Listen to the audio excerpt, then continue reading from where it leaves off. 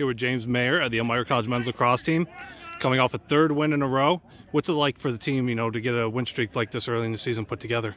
It's a lot of fun for the guys. Early in the season, building up the confidence. We want to definitely keep this going as we move forward.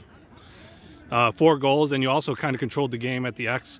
How important is it in a close game like this was to win the battle at the faceoffs? It's huge. I had a lot of support on the wings, helped me out, get the ball back. Can't win games without playing offense. And these last couple games have been pretty close, tight defensive battles.